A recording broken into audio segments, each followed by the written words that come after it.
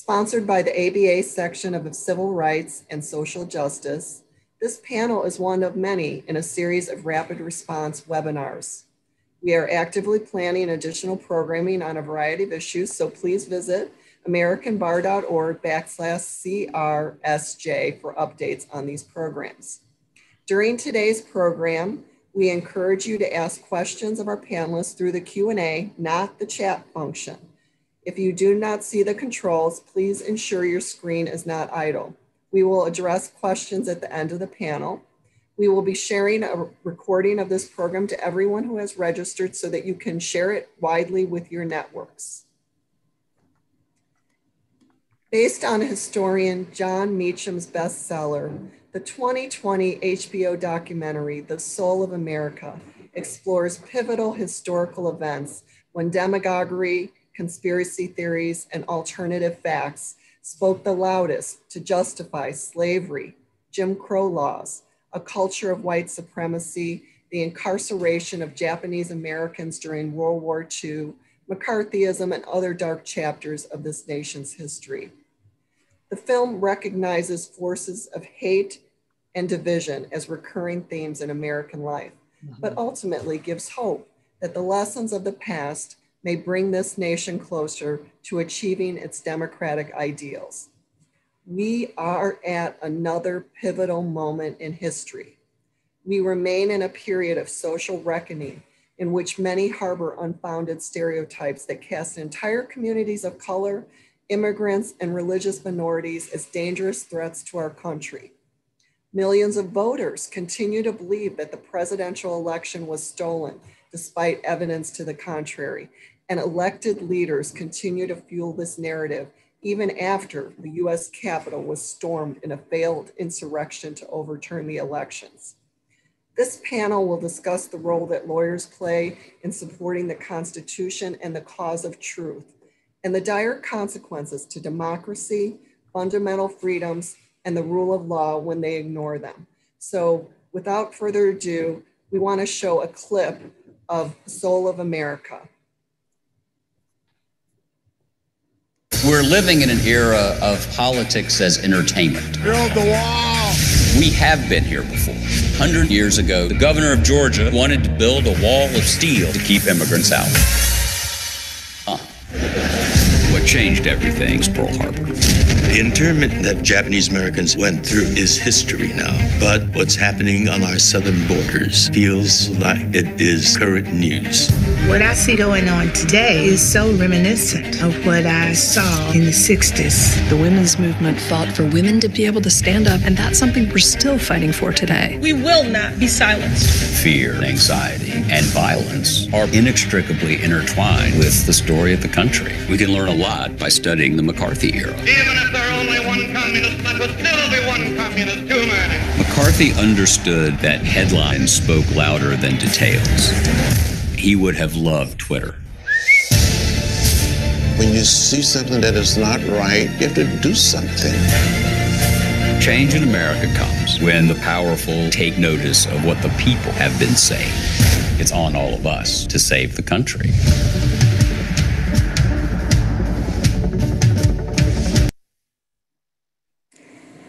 Well, we are thrilled to bring you today's program entitled Speaking Truth to Power, the Fragility of Democracy and the Role of Attorneys in Upholding the Constitution. What a powerful beginning to our program. I'm Mary Smith. I'm the immediate past secretary of the American Bar Association, and I am vice chair of the Ben Group. I want to introduce our panelists, our fabulous panelists.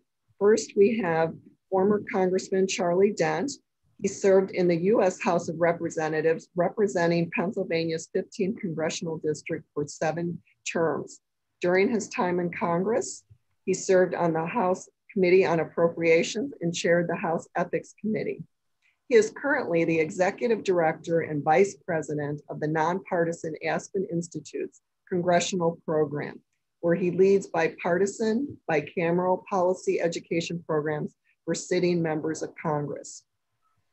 In addition to his role at the Aspen Institute, Congressman Dent is a political commentator for CNN, a senior policy advisor for DLA Piper, and a distinguished advisor for Pew Charitable Trust. We also have Dale Manami. He's a senior counsel with the firm Manami Tamaki and is best known for leading the legal team that overturned the conviction of Fred Korematsu, an American of Japanese descent who was arrested for refusing to enter an internment center in 1942.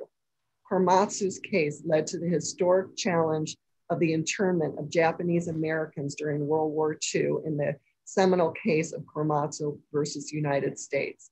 In 2019, Mr. Manami was honored with the ABA Medal, the American Bar Association's highest honor, and he was the first Asian American to receive this award in the ABA's history. And finally, we have K.D. Davidson. She is the filmmaker who brought us this powerful movie, The Soul of America, with Coonhart Films and HBO. And on her website, I love this, Katie says, artists can transcend political identities. At our best, we can motivate and inspire, uplift and encourage. That's what I like to do or try to do. And her current projects include a book about changing the world. And she is based in New York, and she's author of a forthcoming memoir on the Great Recession. So I want to start with you, KD. What caused you to create The Soul of America, and how did the timing of what's happening in the nation affect your editorial choices? Well, so I grew up in Texas and in a really incredibly conservative family. And that's not how my ideology sort of developed. I had some really great teachers in high school, and I was I was on the debate teams. I actually thought I was going to be a lawyer. That was my sort of goal. So I started really getting interested in political science and studied political theory in school. And I decided that I wanted to become a documentarian because I felt like it was a good way to reach across the aisle. I basically have always been trying to figure out a way to talk to my family and kind of bridge some political divides that we have.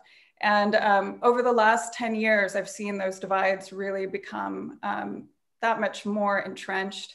There are, like we basically can't talk about anything that I do, in my life without getting into these heated conversations. And when the opportunity to make this film came up, I was so excited because Jon Meacham is so particularly good at talking to a bipartisan audience. He has a belief system and a way of speaking that really invites people in. And I kind of was making this film in a way to sort of reach my mom. So that was my heart space going into the project. And as we started the film, like Jon's book, Soul of America, is 100 years of history, which is incredibly daunting. So when we went into it, we knew that the film was going to be coming out right around the election. So I started looking at issues that were really coming up in that moment, like what is going to be sort of on the docket? What are the moral issues that we're facing now? And I knew that I wanted to talk about what was going on at the border. I knew I wanted to talk about gender and voting rights and truth. And so that kind of drove the historical sections that we decided to focus on. And it's interesting. I know you mentioned Jon Meacham. I was reading an article, and this stemmed out of an article that he had written about hatred in our country. And he said that the more he thought about it, the choice was not between hatred and hope, but it was between fear and hope. And that fear drives a lot of hatred. Did you find that when you were making the movie? Oh yeah, I mean, and I think what's great about, Jon couching it in the soul, sometimes you can say like, oh, that's a rhetorical device, and it's like wishy-washy. That's what we came up against. Like, what really is a soul? But for Jon, I think the soul was really about talking about like, what do we struggle with internally, and how is our internal struggles a reflection of our societal struggles, And I think that that's a really powerful framework, because it then puts the responsibility on all of us. Like the decisions that we make in each of our lives can be reflected, in our civic lives as well. And so fear, like I do find that fear, especially specifically in the South, in Texas, like you see a lot of fear, like the fear-based mongering for stuff around immigration, and that makes it very emotional. And so I think Jon really uses history to kind of cut through that emotion, so that we have a shared framework and we can talk about it in a more rational way. Well, I was going to ask, how did you decide on the history and those, quote, perennial forces that Jon Meacham mentions that the documentary covers? How did you decide what to focus on? Well, in the book was inspired by what was happening in August of 2017, the Charlottesville riots that took place there. And we saw just this, wash of white supremacy well up in the country again. And so Jon really wanted to look at what perennial forces exist in our lives. You could really see that sexism is part of it, racism is part of it, nativism is part of it, isolationism is part of it. And so those patterns that are sort of on a continuum create a framework for the book itself. So we took those patterns and we said, like, how are we seeing them well up today? And I kind of saw a little bit of what happened to, Hillary Clinton during the 2016 election and the way that gender played into how we were treating her during that election, and the Me Too movement as something that we could reflect in what was like looking at the fact that just 100 years ago, women had gotten the right to vote. And then what was happening on the border was so reflective of what happened with the Japanese American incarceration. And McCarthy, in the book, Jon really talks about McCarthy as a sort of Trumpian figure, and these attacks on truth. So that really drove that. And then we wanted to look at the 60s because you have to look at the 60s. You have to look at this ongoing struggle for civil rights, and particularly the attack on voting rights today that is ongoing. So that it was clear that that needed to be part of it as well. Well, I know you just mentioned voting rights, and I know that Congressman John Lewis appears in the film. What really resonated with you when you were interviewing Jon Meacham and looking at the clips of Congressman Lewis? Well, we were able to it took a long time to get our interview with John Lewis because he is so incredibly busy, but the day that we were interviewing him was the day that he and Nancy Pelosi announced the impeachment proceedings on the floor. So it was crazy to be there in that moment, but that interview was incredibly special. He's a personal hero of mine. I'd spent my life learning about him. And I mean, this is one of those really incredibly special things about what I get to do in my life. It's go into these rooms, meet people like Dale and Don and George Takei. And, it's what I love about what I do. But the thing that hit me the most in that interview, he was recapping the story that he's told so many times in his life about Selma and what happened that day on the bridge.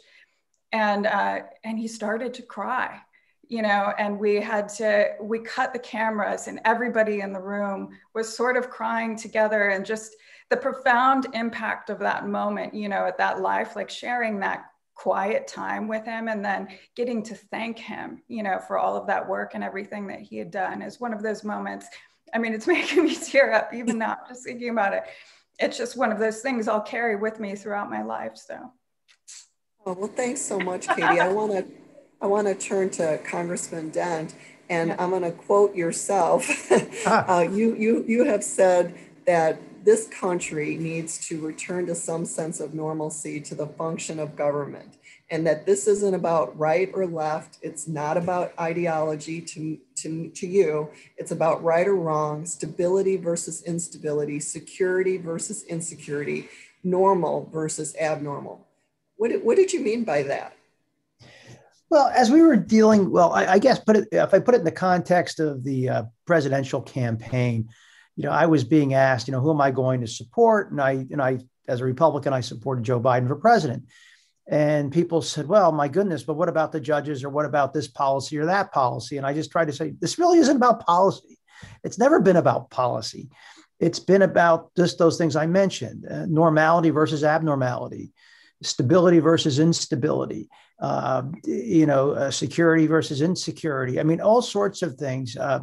Temperance versus intemperance. I mean, I could give you all sorts of examples. And I would always say to folks that, particularly on the Republican side, that if you are a center-right conservative or common sense conservative, you believe in things like incrementalism, you believe in measured statements, temperance, discipline, stability, order. These are what we would call conservative virtues or values. And I think, broadly speaking, most Americans probably support those things too. They believe in discipline and stability and order, as opposed to disorder and anarchy and chaos. So, but this is kind of like maybe the Edmund Burke view of the world, that this is what we ought to be about. And we kind of lost our way when, at that time, the former president was, talking about, he liked disruption. I understand disruption too, but I don't like disruption for the sake of disruption. Or that's when we call it chaos or anarchy. And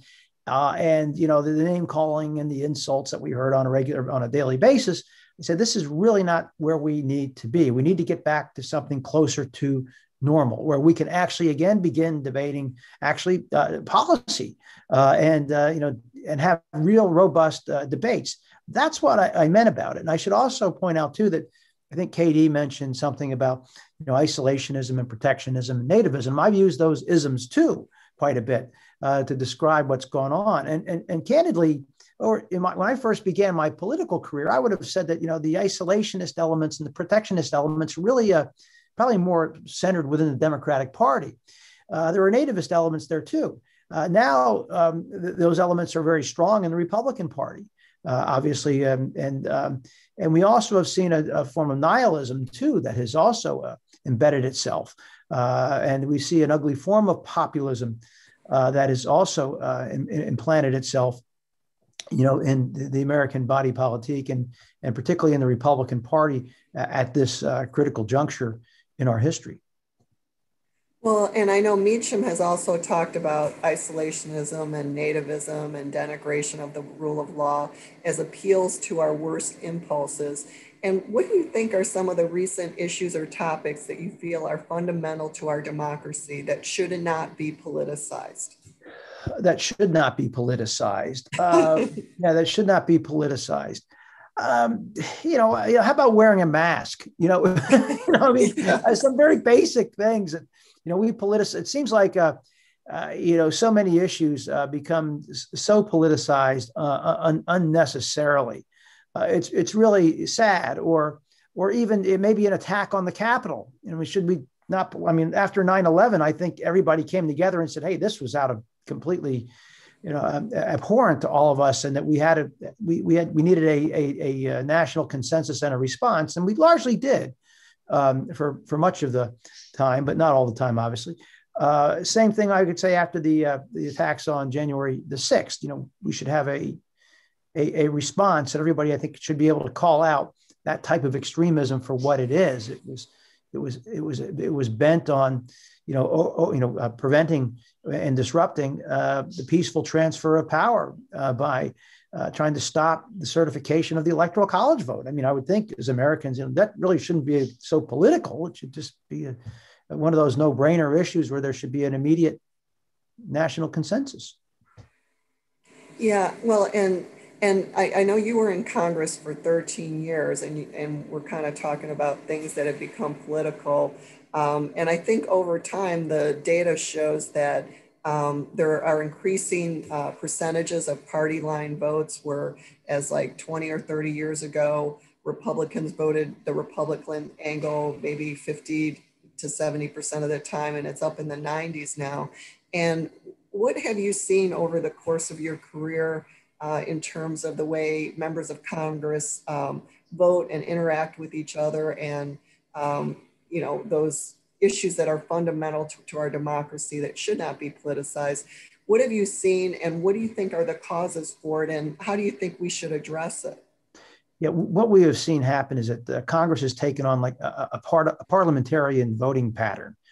As if, in the UK, for example, might be the best example. You have the Tories and you have the Labour parties, the two dominant parties. And one's the governing, one's the party of the government, the other's the opposition, and they tend to vote, pretty close along party lines. That had been the case. And in America, our parties had been really more coalitions that maybe weren't completely coherent in terms of their makeup. For years, we had the Democratic Party that you had Southern segregationists and Northeastern liberals and union members, and you had a diverse coalition of people. You could say, maybe it really doesn't make a whole lot of sense that they're not sorted properly. Just the same thing on the Republican side. You had Northeastern Republicans who were more moderate or more liberal. You had religious conservatives in certain parts of the country. A lot of small business farmers and folks like that throughout the industrial Midwest and the West. And so it was an interesting and suburban upscale voters made up that coalition. And again, maybe didn't make entire sense either. So what we've also seen too, and what has contributed to this type of parliamentary voting pattern where members are sticking very close to their parties, is what I would often refer to as those who are consider themselves as the self-designated chiefs of the ideological purity police or the Republican purity police. And and who are they? Well, there are people in talk radio who would yell, rhino or squish or bedwetter, if you weren't doctrinaire enough, if you were not the one who was standing up there and, voting the party line, they would call you out. Then it got really interesting, and the same thing's starting to happen more on the Democratic side with the progressive wing that's becoming very empowered. And you see that with some of the sitting members of the House, launching primaries or encouraging primaries against their fellow Democratic members who are considered too moderate, those who are insufficiently committed to the progressive cause. So you see that happening. And that is, I think, a very troublesome sign for the Democrats. They're a few years behind the Republicans in this regard, but they're getting there. And so something to watch. But that's really the issue right now. How do people are afraid. Their political safety is seen as attacking closer to their party's base. They see that any move towards compromise or consensus there's no political reward. So why do it? If you're walking down the middle of the street, you're more likely to get hit. I mean, that's the thinking. Stay closer to the side, get closer to the shoulder. And that is a big part of the problem that we're facing in America right now, politically. Oh, well, Congressman, I love that analogy. Stick to the shoulder, you won't get hit. That is very apt analogy. And some of them go into the ditches. That's the problem. I mean, it's one thing to stay in the right lane and the left lane. It's quite another to be out in the ditch, or even in the shoulder, I guess. But you want to. I mean, that's one of the great challenges. Absolutely. That is an apt analogy. Well, I wanted to turn to Mr. Minami. In The Soul of America, we saw that the Department of Justice abdicated their role to uphold the law and incarcerated Japanese Americans due to wartime hysteria. This was challenged in the Supreme Court in Korematsu, where the court upheld the banishment and imprisonment of 120,000 Japanese Americans from West Coast states during World War II, despite the Constitution. And so I wanted you to talk a little bit about the lessons we should take away from that government action in Korematsu, and how does it relate today? Well, a little bit of history. In the Korematsu case, which challenged the incarceration by implication and the banishment of 120,000 Americans of Japanese ancestry without notice of charges, without a trial, without the right to attorneys, mostly from the West Coast states who were sentenced essentially to indefinite confinement. My parents were put in horse stalls and then transported across the country to the swamplands of Arkansas. So I have a personal interest in this. And later on, when the Supreme Court accepted the big lies that were told about Japanese Americans, and they were promulgated by West Coast farmer interests, an agitated press, and there were a number of politicians who advocated. The most prominent, of course, was Earl Warren, who became a civil rights hero. Maybe we could just show that little clip. And my ex-partner, Don Tamaki, is one of the speakers here who worked on the Korematsu. When the war broke out, it gave a platform for politicians to build their careers.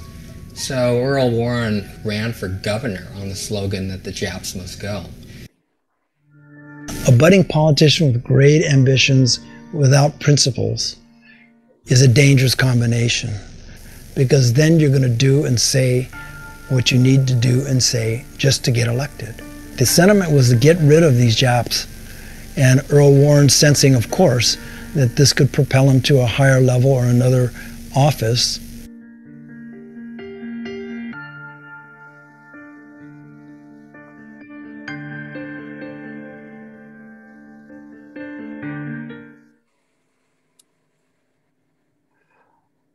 The parallels were today that big lies were accepted then, that Japanese were dangerous, they were disloyal, they had committed acts of espionage and sabotage.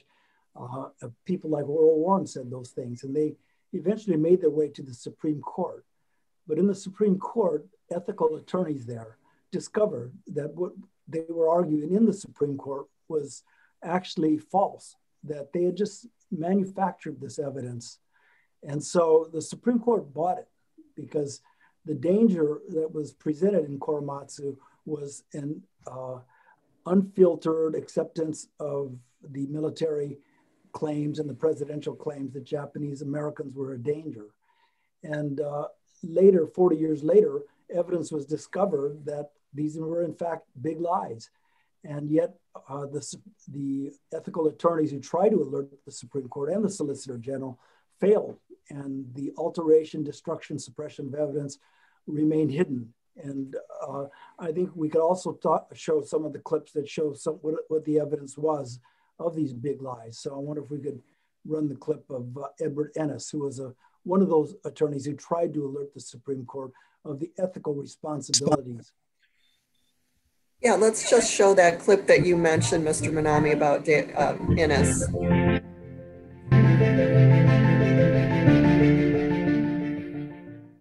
Edward Ennis was in charge of preparing the government's brief to the Supreme Court when the Korematsu case came before it. Ennis is looking to confirm and incorporate the facts of DeWitt. The Japanese Americans were engaging in espionage and sabotage. And so he begins to call up these reports, thinking that he's going to incorporate this evidence within the government's brief. And in searching for the evidence, he finds the opposite, that there is no evidence. Among the documents he found was the Office of Naval Intelligence report. They not only say that Japanese Americans pose no danger, but it actually recommends against this rounding up that happened. He writes to the Solicitor General of the United States, a guy by the name of Charles Fahey. The Solicitor General is the nation's chief representative to the United States Supreme Court. The Solicitor General speaks not just for the President, but also for the Congress of the United States. And Ennis says, it occurs to me that if we don't disclose the contents of the Navy report to the court, that we are engaging in the suppression of evidence. Ennis writes to the FBI Director, J. Edgar Hoover, and basically says, what about these reports by DeWitt of illicit signaling by Japanese Americans? And J. Edgar Hoover writes back, we've investigated every single claim of shorter-ship radio transmissions, and we could find no evidence on which prosecution would lie. Ennis got in touch with James Lawrence Fly, who was the chairman of the Federal Communications Commission. He prepared reports which they sent to Ennis, which concluded that there was no substance to any charge that Japanese Americans had committed acts of espionage or sabotage. We had that investigated by both the Federal Bureau of Investigation and by the Federal Communications Commission. And we got reports that there was no records, and their records were complete, of any such signaling. Inward's efforts. Mr. Minami, would you mind speaking up a little bit? I'm having a little bit of trouble hearing you, but would you kind of speak to what we just saw in that clip? And I'll ask you something that's currently happening with the incarceration of immigrants at the border. Can we learn lessons from the Korematsu case on that? Yes, there's one additional piece of evidence. They had altered the official report that justified Japanese Americans to make it more palatable to the Supreme Court. And they actually burned the original copies, which were in direct contradiction to what they were arguing in the Supreme Court. So this misconduct then led to the overturning the convictions of Fred Korematsu, Gordon Hirabayashi, and Minyasui. What we saw in the Korematsu and the danger in the Supreme Court was the deference to the military and the president. And so that checks and balances system was diminished by that abdication of responsibility. That deference to the president was also seen recently when there was a challenge to Trump versus Hawaii, the immigration ban against mostly Muslim nations. And that immigration ban was really premised on religious discrimination. And yet the court, while purporting to overturn Korematsu, which it really did not, essentially reaffirmed the deference to the Supreme Court. We will not review what they're doing. And by doing so, I think compromised a democracy by compromising the whole checks and balances system that was devised by our leaders in the early days. Well, I'm gonna ask all the panelists just a straight question. Do you think that history is repeating itself? I'll start with KD.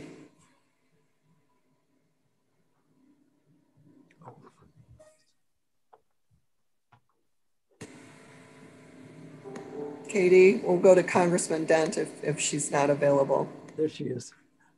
On mute, go.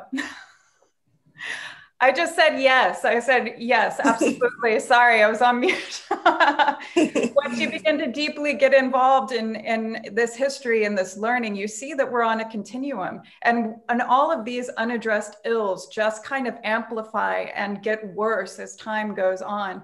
And I think one of the things that Jon really says really effectively in his speaking and writing is that this is never a battle that we win. It's a battle we have to engage every single day, and what I find so inspiring about history is looking and seeing these brave people who stand up, who are often legal people, lawyers, judges who make decisions that go against their partisan beliefs or the prevailing cultural attitudes. So history can also be hopeful in that way. Oh, Congressman? Yeah, I would agree that history. Yeah, I would agree that history often repeats itself, and you just referred to or Dale just referred to the so-called travel ban or Muslim ban. And at that time, I remember very vividly, we've seen these types of movements before. We had the Know Nothing movement back in the 19th century. We obviously had the horrible mistreatment of Japanese Americans during the Second World War, McCarthyism. You can go through a whole period of anti-immigrant type sentiment. In fact, I spoke out vigorously against that travel ban at the time because of the injustices. I represented perhaps what was likely the largest population of Syrian Americans, if any, in the country. And I became alarmed because the day it happened, I was being called by some families, it happened to be Christian, by the way, who were not refugees, and their families were being turned around, and they were, they'd done the immigration process all the right way, buying homes for the family. And it was just really a horrible thing to witness. And they based that travel ban on a law that was passed by Congress. It really had nothing to do with banning travel. They identified 7 countries, and I was involved with a law that was actually enacted that had to do, frankly, with with people who had been to Syria during the ISIS battles, and that they returned to their home countries where they were citizens in Europe, that they would have to go to the embassy for further screening. They couldn't just come in on a visa waiver. That's all it was. It didn't stop anybody from traveling, but it was going to put an extra set of eyeballs on you in the event you were in Syria at that time, and a few other countries where there was, the Islamist radicals were, at war. So that's all it did. And they took that law and then, really bastardized it into this travel ban. How about you, Mr. Manami? No question, history repeats itself. And the old adage that those who forget the lessons of history or don't learn the lessons are doomed to repeat it. I don't think that's quite true in this sense that people do learn the lessons. They know history, but they choose not to accept it and not to do anything about it because political expediency trumps knowledge of history. What's important, though, is to understand that history, as Jon Meacham teaches, but also to do something about it. Because if you could learn the lessons and do something to make sure it doesn't repeat itself, I think that's critical, because you could know history but not do anything, and you're nowhere. So I think action and activism is really important besides the knowledge of history. You know, there was a recent op-ed by Sherilyn Ifill from NAACP Legal Defense Fund that appeared in the New York Times, and I think we'll put the link to that article in the chat. But she argues that lawyers enabled Trump's worst abuses. And I think the point that she makes, and I think this started with the movie as well, is that there was the Charlottesville incident. There's specific incidents that if we let them go, they build upon each other. And one of the things Sherilyn Ifill pointed out in the article was that during their confirmation hearings, over 24 Trump administration nominees to the federal judiciary refused to say that the landmark school desegregation case, Brown v. Board of Education, was correctly decided, despite universal acceptance that Brown is fundamental to the rule of law itself. So she argues that just as the president, members of Congress, and insurrectionists must be held accountable, the legal profession must take collective stock of why so many prominent legal institutions and leaders are supporting these kind of tendencies. And so I'll ask you, Congressman, what do you think of that argument? I think the answer is pretty simple and straightforward. A lot of these folks, not just lawyers, they want to be close to power and they want to wield power. And that's what drives them. And I know many people who went into the administration and, had some serious misgivings. In fact, I counseled some not to go in, because of the reputational damage that could likely occur. And there are others who I thought were smart to go in because they could prevent damage from happening. So, think people like Jim Mattis and others like that, who came in, I think, for the right reasons, or Tillerson, or even Gary Cohn. But there are people out there, who simply, either believed in what was being said, or they just wanted to be close to the man wielding the power. That's very intoxicating for some people, and not just lawyers. Well, Mr. Manami, what about you? Should lawyers be accountable? Oh, absolutely. I think the degradation of ethics, not just in the legal profession, but throughout this country, abdication of principles is distressing. What we've seen in the original Korematsu cases was an obvious disrespect for both the rule of law and ethics in the profession. But we see that, I think, among citizenry, and we see that in politicians, where self-interest trumps everything, and no pun intended. But I think it's important for us to find that kind of societal interest, to understand and accept that we have a larger mission here. And it's not just for yourself, it's for our whole country, it's for our whole society. So for lawyers who are leaders to disregard the ethics of their profession sends a message to everyone else. And I think that's part of the reason we're having these problems today. And then Katie, how about you? I mean, lawyers are people, it seems like a pattern that is happening countrywide, and I think from my perspective, it's just, we haven't dealt with a lot of the deep problems around race in the country. Since Brown v. Board of Education, we haven't made a concerted effort to get in and do any kind of truth and reconciliation process in any communities. And in 2016, we gave people the space to begin to just, there were norms that you couldn't at least say things out loud, and those norms are now gone. And now it's more accepted to just kind of be openly bigoted. And that's sad. And I think that we need to address it. I was going to ask you too, KD, how we receive and process news is vastly different today, where breaking news can occur in a matter of seconds over Twitter or Facebook. So what role do you think social media plays in all of this? I mean, it's a different world. You know, I recently was talking to Jon about when we were looking at like Edward Murrow, what he was able to do in that period to stand up against the lies and Trump.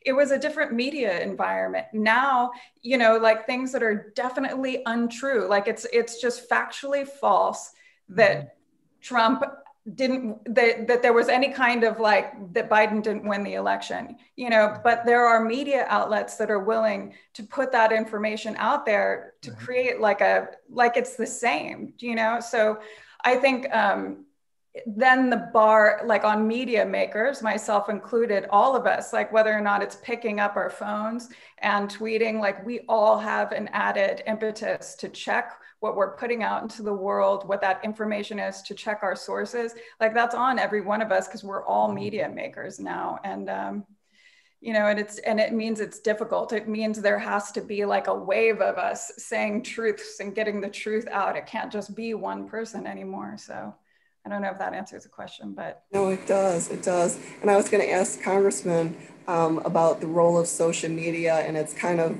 like a beast.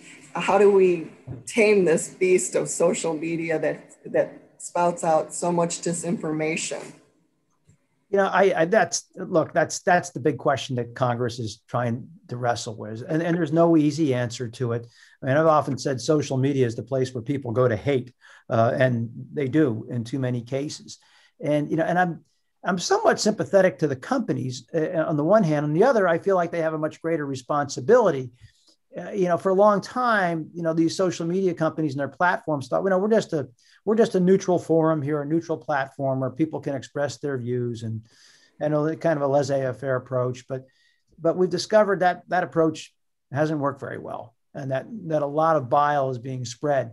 And how do we clean it up? And I think what it's done is it's given us all a great deal of respect, more respect for more traditional media. And this is really the problem with social media, is there really no editors out there. You know, at least I'm with CNN, and you know, you go with some other news source, whether you like them or not, you can say, look, at least I know when they put out some content, some news, that there's an editor who's looked at the thing and is fact checking. I know that because I write op-eds for CNN, and somebody looks at it before I put it out, and they fact check and want to make sure that what I'm saying is true and accurate. But that doesn't exist in social media. So that's why these conspiracy theorists and others with radical ideas can throw out information that is, you know, very, very dangerous in many respects. But a lot of folks looking at it, innocent consumers of that information, you know, might not be very discriminating. And you know, and I don't know that the answer is, but I mean, the fact that the social media platforms, I think, are trying to crack down on bad content is a start.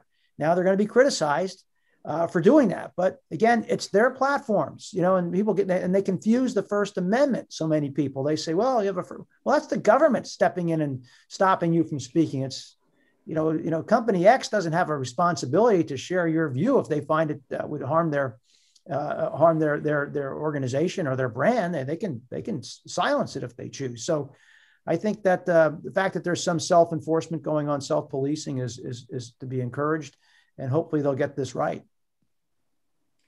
Well, just last week, we had a new Attorney General confirmed, and he gave his first remarks to the men and women who work at the Department of Justice.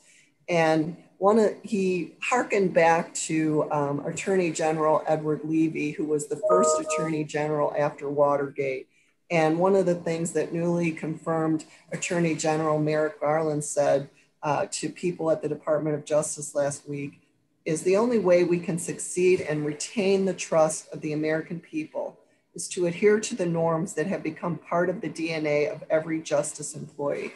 And Mr. Minami, I just wanted to ask you about the role of the Department of Justice in all of this. And I know that because of your work in the Korematsu case, the Department of Justice actually issued an unprecedented apology for misleading the court in that case. So what do you think about the task ahead of newly confirmed Attorney General Merrick Garland and the role of the Department of Justice? I think he's got a tall mountain to climb. I think that whole Department of Justice has been degraded to a terrible degree, to the point where the credibility is suffered greatly. And in the original Korematsu case, there's, the Department of Justice was the center of all the misconduct and unethical behavior. And what was refreshing was in 2011, Solicitor General Neil Katyal issued a remarkable confession of error, claiming or asserting that what they had argued in the original Korematsu, Hirabayashi, and Yasui cases were outright lies, and they had breached their ethical duty.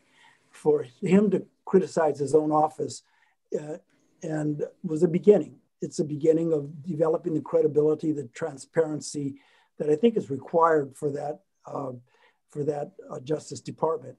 I think Merrick Garland can bring that to us. And I think if we could hopefully bring back some of those folks who resigned because they would not do unethical things, I think it would be helpful to rebuild this Department of Justice. It was, remarkable what it had done during the civil rights movement and other times in our history. And for them to come back and be a leader in the law, act ethically, and show as role models what you can do as a lawyer and what you should do, I think is a remarkable and important achievement that we have to accomplish.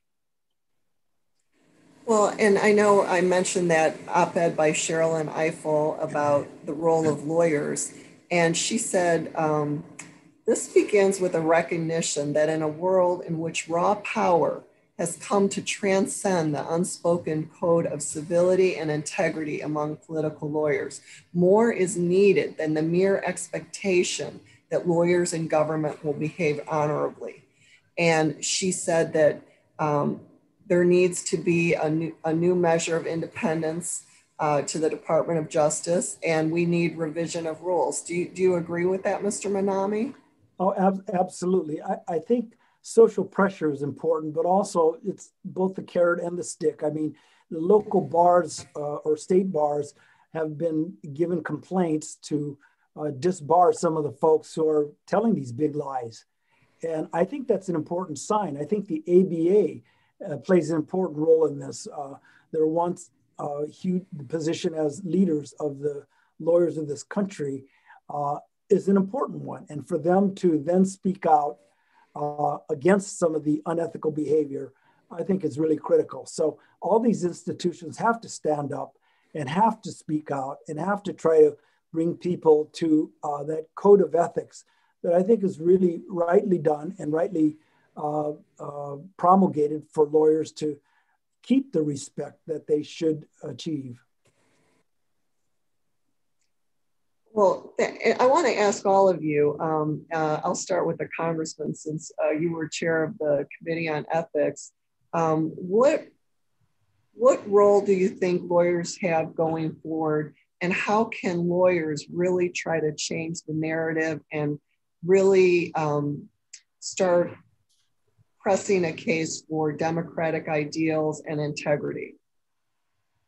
Well, again, a great question for lawyers, and it's a great question for anybody who's concerned about our constitutional form of government. And I guess maybe, again, as chair of ethics, I was responsible for trying to maintain standards of conduct. Not a fun or an easy thing to do. Nobody really wants to be head of internal affairs in the police department. That's essentially what the job is.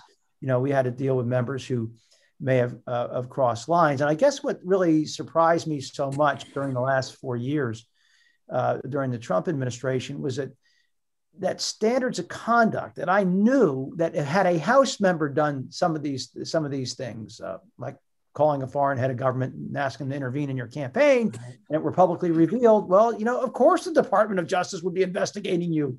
And, that's what always, or if you picked up a phone and called the head of the county election or state elections and say the state of Georgia and said, hey, I need a few votes for my race.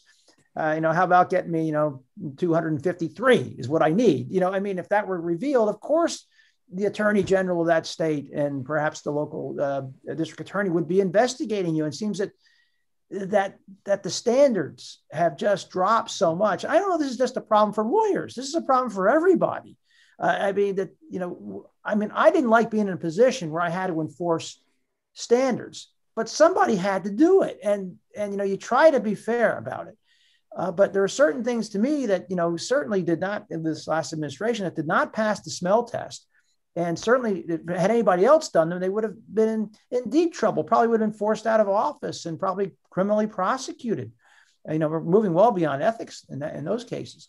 So, I mean, I guess that's what has struck me, that, the public, so many people in our country become so tribalized, and politics has become so situational. Hey, if my guy does it, it's fine. If your guy does it, it's a human rights violation. I mean, that's the, same thing. I mean, then they just change roles, when the next administration is in. And we're seeing that. I see this happen all the time because, again, people don't, it's about loyalty to tribe more than it is about loyalty to maybe to the Constitution or to the rules or to certain standards. That's what's I think it's all about. I'll ask Katie too. I think Congressman, your point is well taken, that it's not just lawyers, it's everyone. But I'll frame it in terms, since this panel is about the role of lawyers. Katie, how about your perception of that? I was introduced to Kuhnhart Films through the work of Brian Stevenson. I worked on a film about mass incarceration and was able to spend some time down at the Equal Justice Initiative, and they were making a film of Brian at the time. And that's how this opportunity came to me. And I think when you begin to see the work of the Equal Justice Initiative and what Brian has been able to do to really change the narrative, in our country around racial justice through the legal system, the work that Dale Manami has done, around changing the narrative around what happened to Japanese Americans, in that time in history, like these legal structures can move and shift culture, and they have over time. So it's just, I think it is on all of us, but, legal work is so, is such a great place to begin. So because this is an audience of lawyers, thank you. And I beg of you, change the world for us and I'll make a film about you. Well, I'll ask Mr. Manami a slightly different question. You were one of the reasons why we got that unprecedented apology from the Department of Justice in the Korematsu case. Do you think the Department of Justice has anything to apologize for in the recent years? Oh, they got a lot of things to apologize for exactly what Congressman Dent talked about, in terms of all the misconduct that occurred that seems to be in a culture of forgiving these kind of terrible threats to democracy. And just a side note, I think what KD is doing is way more important than lawyers, because I think if you're reaching a larger group like you're doing with the narrative that you're talking about, I honestly think that's very much more important in many ways. So I do think the Department of Justice is in bad need of reform. I wish Congressman Dent could be a part of that now, because I think his perspective of leniency or not leniency toward misconduct is really a critical one. I think we have to take these folks to task and bring this whole sense of ethics, sense of principles, sense of justice back together to this organization. And I think President Biden is doing that. I wake up a little more relaxed every day now when I see that, these immigrants are not going to be, in prison forever. And so I do think that things are changed. But as Jon Meacham says, and I think rightly so, it's on all of us. We all have to participate, whether as lawyers or as citizens. We need to be able to be active and do the right thing. Well, I'll ask you, Mr. Manami, how can attorneys get involved to prevent history from repeating itself? You can get involved as attorneys and citizens. I think you need to support those frontline lawyers who are fighting, those 60 lawsuits brought by Trump to overturn the election, all of which were rejected because of the work of lawyers and judges who had a sense of principles and a sense of values. And so I think lawyers can play a role, not just in the law, because we can't all be on those front lines fighting those fights, but you could support them, you could donate, you could volunteer. And as a citizen, to be active with groups to support politicians who are like Charlie Dent, who actually have a sense of righteousness, a sense of principles. I think we need to turn this country not just legally around, it's got to be turned around politically and in a deeper sense, like KD says, the soul of America has to be restored to a position where we could actually see justice being carried out. Well, we've talked a lot about a lot of horrible things that have been happening, and racism and isolationism and xenophobia and things that have happened over the years. But I think Jon Meacham would agree that there's reason to be hopeful. And I want to try to end on a more positive note. So I'll turn to Kate. I'll start with KD. Why do you think we should be hopeful at this pivotal moment in our history? I mean, I think one of the most wonderful things about what Jon does with his project is that he has looked at history to find those moments of hope, because in amongst all of these hardships, that has been the story of mankind. These wonderful people have come together to create change, and he says, like, with the election of Biden, we won a skirmish. That, we have a long journey ahead. It doesn't end. Every day we have to wake up and choose our better angels. But I mean, I'm really hopeful about the new package, the relief package that was passed. There's some really incredible legislation that is going to help so many people. We're talking about economic inequality and racial justice in a way that we weren't 10 years ago. So I think that there's a lot of reasons to be hopeful. I've seen all the movements over the last decade really begin to change the conversation. And I think we're going towards a good place. It's going to take time. It's a journey, but I'm really excited about this new generation of activists that are coming up and what the future holds. Mr. Manami, I'll ask you, should we have reason to be hopeful? I have to be hopeful. Otherwise, I wouldn't even be here right now because I have other things to do. But, I always recognize that civil rights and human rights are not a gift. They're challenges. And when I see what happened, especially in Georgia, when coalitions of people came together to fight voter suppression, which is happening again, of course, but which has inspired people to come together, to come out and vote for the first time, a lot of them. And, Pennsylvania as well. We see these other little signs of hope that I think if we could continue to build on and have everybody see things like the soul of America, for example, I think it's inspiring. And it teaches us that, yeah, you can have an impact. You can do something, even though you're an individual or a lawyer for that matter, we can make a difference. How about you, Congressman? Yeah, I want to be optimistic too, that I think that, we were talking about, the nativism and the isolationism and the protectionism. And I keep thinking that I think most people deep in their guts know that those are not attributes of a great nation. And that, this nation did not become great by being xenophobic, protectionist, or isolationist. I often remind people, I say, look at our Declaration of Independence. I mean, in that declaration was, we protested against the king's restraint of trade, the British mercantile system, that we were actually, our founders were fighting for open markets. They wanted to trade. They weren't protectionists in that sense. And there's a lot that we can learn from our history. Before the Second World War, we saw what happened with isolationist and protectionist policies. I'm not going to say that what caused the war, but they certainly were contributing factors to that created an environment that led to war, and that they were precursors, and that we don't need to repeat that. So I think that most people understand that where we've been is not a healthy place psychologically or emotionally or for the long term of the country. Right. Well, we're quickly running out of time. I would love to continue talking for much more time, but I'll do a quick lightning round, a 30-second to each of you.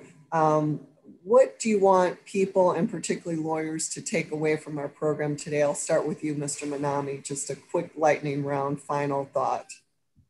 I hope people could be inspired to do something. It's so easy to be passive and just watch TV or social media, to go to the echo chamber of social media to find people that agree with you. I think that keeping an open mind and listening to other folks and reaching out in other ways as well. We've had a huge incidences of anti-Asian violence sparked by some of the rhetoric, that is racist rhetoric essentially. But I don't think that should stop us from reaching out and trying to come together as a country. And I think if we see ourselves in a societal perspective, in what Congressman Dent says, you know, instead of isolationist, and that includes your position as an individual, that reaching out to others and trying to become more of a unified force for this country is something that should inspire us to try to make this kind of change. Katie, one thing you want people to take away? Just not to lose hope. You know, the pandemic has been a particularly hopeless time. I've struggled with it. You know, it's like, it's been depressing. Yeah. You feel isolated. You know, this will end. There is joy, you know, just being hopeful and knowing that we can create change in our lives. Yeah. And Congressman, I'll give you the last word. I'll simply say that I think that the judiciary has distinguished itself over the last few years in many ways, as was, I think, mentioned earlier, that lawyers and judges, in many cases, starting with John Roberts, you know, try to, with all the election challenges and all sorts of other issues that came up, we were standing up when the executive branch and the legislative branch were falling short. And so I'm kind of hopeful that I took comfort in seeing these judges, regardless of which president appointed them, standing up and making decisions based on the law and what they saw was right. And so I was very encouraged by that, you know, throughout much of the last 4 years, and particularly since the election. So I think there's a lot of hope, and lawyers and judges are playing a critical part in the setting of standards and helping us maintain some sense of civility. Well, thank you all. This has been an amazing panel. I'm so grateful to all our panelists. You all are doing such critical work, and we thank you for taking the time out of your schedule. The section of Civil Rights and Social Justice provides free webinars like this and resources for legal professionals, but for anyone who's interested in these topics. And we hope this helps you. We hope you enjoyed the program today. And I would say, please consider joining the American Bar Association. If you like this program, you can help support our work in giving more programs like this. And you can join the section of Civil Rights and Social Responsibility at ambar/CRSJ. So thank you so much, everyone. And thanks to our panelists for addressing these important issues.